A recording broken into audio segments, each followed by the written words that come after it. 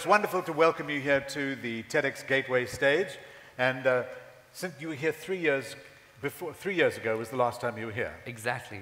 And so there've been some exciting things happening to you. We'll make sure that we're both going to attack you, you see. But tell us some of the things that have been happening to you since you were last here at TEDxGateway. Thanks so much. When I was here last, I was introduced as an artist. And since then, a couple of things have changed.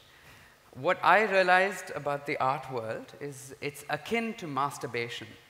A lot of potential, but it goes nowhere. Good ideas.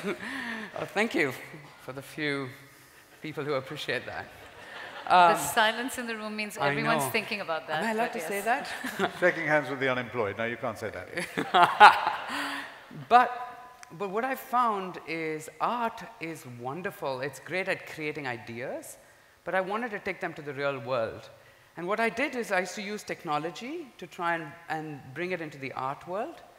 And so now I've taken a little break. After 17 years of being a cartoonist and an artist, I've actually stopped painting completely to become a technologist and take art into the tech world, because I think we need to shake up technology. And we need to bring some crazy artists in the mix. And so that's what I'm doing right now. And is it true that you were recently made a National Geographic Fellow? I was made a National Geographic Emerging Explorer, yes. So tell us what that means. It's actually a very, very special thing for me. If you may indulge me a little. When I was 8 years old, I come from a nice Tam-Ram family, you know. And my father, every meal was an existential crisis. And he said, when I was 8 years old, he said, "Raghava, who are you?" I said, "Pa, I'm Raghava." Then he said, "If I named you, if I change your name, will you change in front of me?" I said, "No." He said, "Then who are you?" I said, "I'm this person." He said, "That changes every 7 years, every cell. Who the hell are you?" And what I found is I'm actually not defined by any of these things that change. I'm an explorer. And I've always felt that way, but I've never been given that title. And as an artist, I was always judged by the success in the art world. So now I define myself as an explorer, and I'm really honored to be among a few people who are not ologists in National Geographic. To shake it up a bit. It's 125 years old. Needs some shaking. So since you're not an ologist and you're an explorer, what are you doing? What are you exploring these days? I am exploring rethinking knowledge itself and education. Okay, and how are you doing that? I did this exercise. I made everybody draw a triangle. Just draw a triangle in your brains.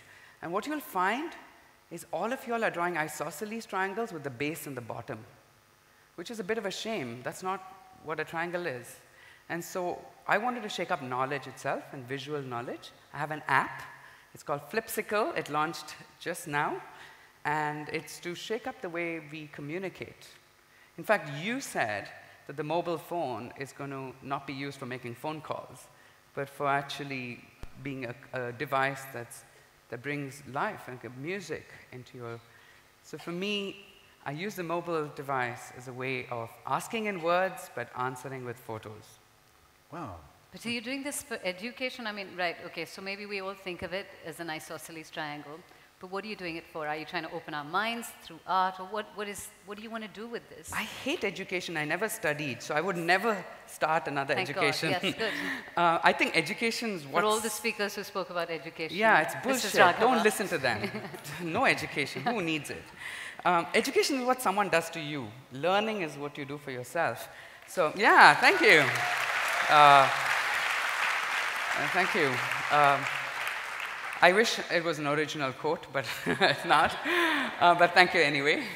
I think I do this because I want honest communication. Okay. And you know how photos on Facebook are, "Oh, this is the party I went to that you are not invited to." These are the sexy people I know that you don't know. But the photo can be a unit of thought and conversation. And so that's what Flipsicle is trying to do. It's trying to communicate with photos. How does it work? You ask in words, you say what's in front of you, or who's your hero, any question. You ask Flipsicle. You ask a crowd Okay. in Flipsicle, Okay. and they answer with photos. And when you answer with photos, the photo is not about truth, it's your point of view. That's why this is my empathy monkey. And what it does, everyone needs an empathy monkey.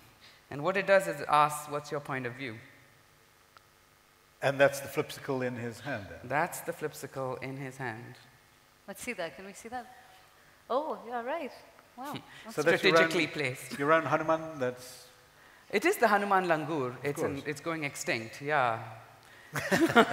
Well, you're We not need to making shake it it up. extinct. Yeah. When you get the stuff together, so you ask everyone what's your point of view, and they give you, say, photographs.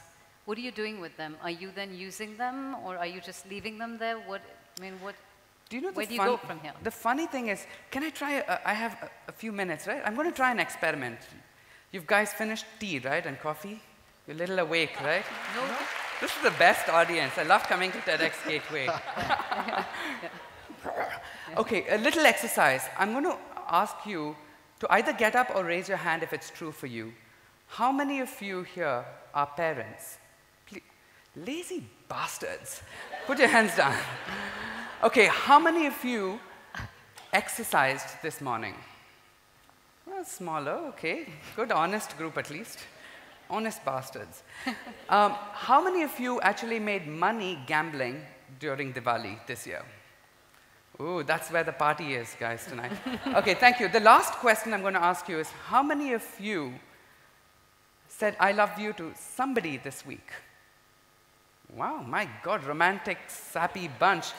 I'll tell you something funny. Simply, it's proven, I'm the one talking, so shh. You know, it's proven that simply the act of asking someone a question and seeing how others answer it with you gives you a dopamine spike. And that experience is what I want to bring to the app. I want you to feel collaborative, inclusive, and not lonely. There are so many apps out there. Why the hell am I bringing another app? It's because, firstly, artists need to be knowledge makers, and we need to shake up things and make the iPhone a place that includes other people. What made you think of the name Flipsicle? Flipsicle, firstly, I didn't want to take myself too seriously, so it is On the flip whimsical side, and flipping perspectives. Ah, that's lovely. And take it easy kind of a policy. So everyone, take it easy, flip it over, and see the new perspective. Thank Yes. you, Raghava. Thank you so much.